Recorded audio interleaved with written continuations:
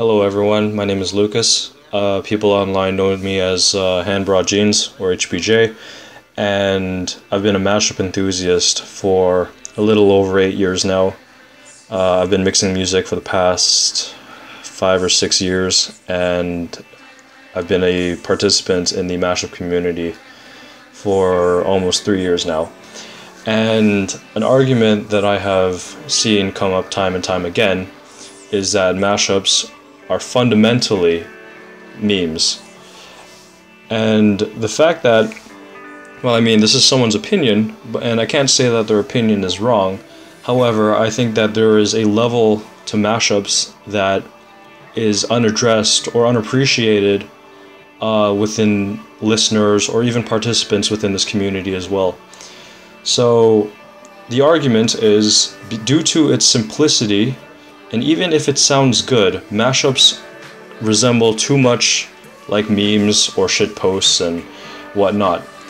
And the argument of saying that it's because of the minimal effort that goes into a mashup, that's what makes it into a meme, or that's what makes it sound memey. Even if it's completely validated or completely abides to musical theory or the design aspect of it that the mashup artist themselves has installed into their mix. So, mashups, as we know, is a combination of music. That is its core fundamental existence, is to mash up, it's to mix things together. So, if you're taking a song or a sample, whether it's an instrumental or an a cappella, and you're putting it with another piece of audible media, you are technically doing a mashup.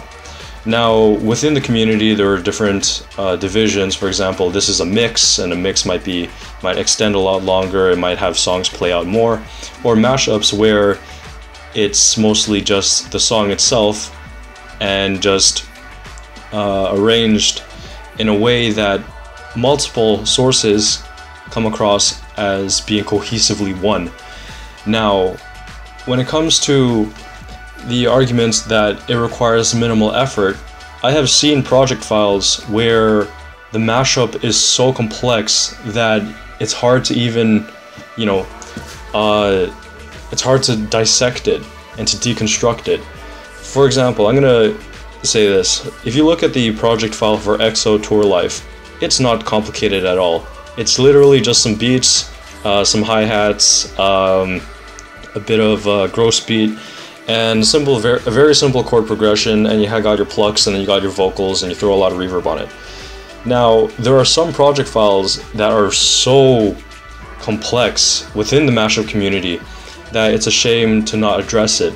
For example, if we look at anything, well, most of the stuff that Naki Nico has uploaded, you could go on and on and on about how Naki Nico has made his presence known as a mashup artist within the track.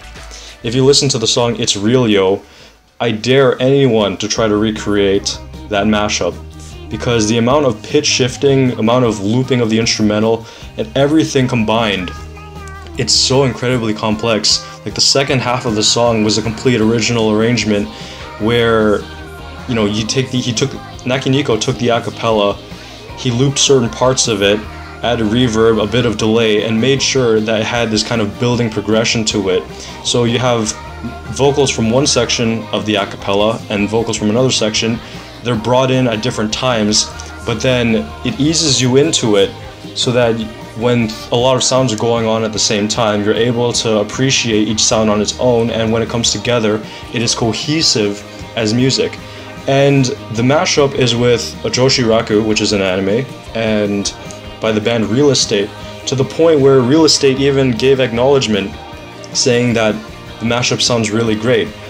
And, to have a group of grown men who are disciplined and who make a living off of music to go and compliment a mashup, it says something. It's like, hey, you did this to the work that I created, and I appreciate it.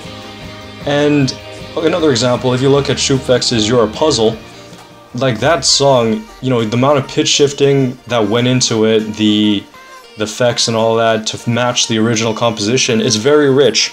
And to anyone who tries to recreate that, good luck. It's very difficult. I feel as though, and this is my personal opinion, that anyone who makes this claim has not dove deeply enough into mashups as a whole.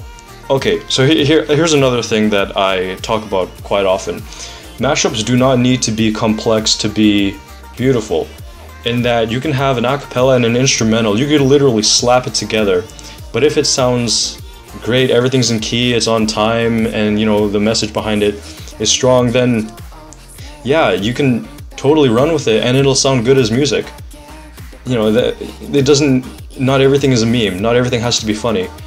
For example, there are some mashups that have made statements within this community. For example, well, the best example that I can think of is by Nibrock. He did a mashup called A Little Hope, and I can't remember where the vocals came from, but it used an Undertale instrumental. Now people are like, oh, if you mix Undertale, it's a meme, just discard it as a meme, just right off the bat.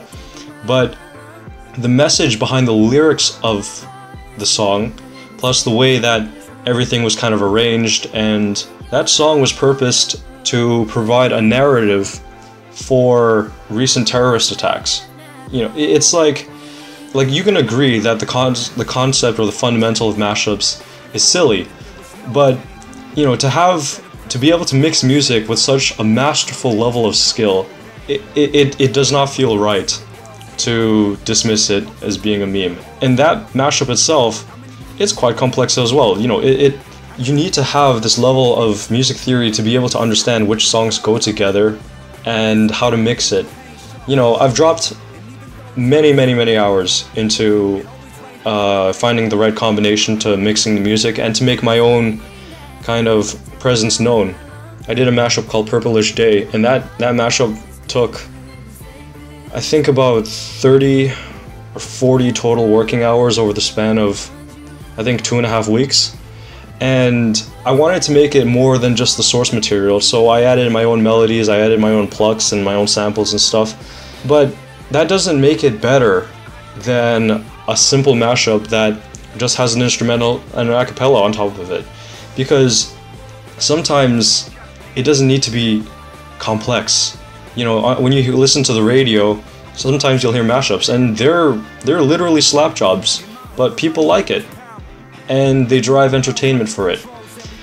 To say that memes and mashups are one and the same, or are very closely related to the point where one medium can be derived from another, it's discrediting. It is discrediting. Because some people have taken mashups quite seriously, and they're able to do fantastic things about it. Like Maddion, he started with remixes, but his mashups, it's his pop culture mashup that, you know, that brought him to exposure. You know, you can't say that's simple. Or, you know, if you listen to Sean Wasabi, even DJ Blau, DJ Blau, DJ Earworm, you know, they're pop mashup artists, but they do things with it that other people don't do. They'll do, you know, sentence rearranging, they'll merge melodies, they'll do a whole bunch of stuff, and there's a heavy-handed approach to it. Similarly, there are heavy-handed approaches to memes as well. And, you know, so they're like, oh yeah, memes are simple, you just take these images and slap it together. But, you know, if you look at a friggin' random example, Bagel Boy, the amount of editing that goes into his works is insane. Like, even though they are fundamentally meme humor, there's a heavy-handed approach, and there's a degree of skill that went into it. A degree of skill when it comes to, you know, audio editing and video editing as well. So, you know, what is it that determines something as being a meme? Is it the level of complexity? For example, like, you know, if you look at remixes, you know, friggin' will.i.am took a Matt Zoe song and literally just took a 4-on-the-floor kick and just slapped it on top of that. It's so friggin' easy. But, you know, people consider that as music, and though he received backlash for it, that doesn't make it a meme. Like, what makes it a meme? Like, you can't, how do you define that, right? Whatever it is, I don't think mashups are that. To say that, whenever I hear a mashup, it sounds like a meme or a shitpost, I don't know, I don't see eye to eye on that.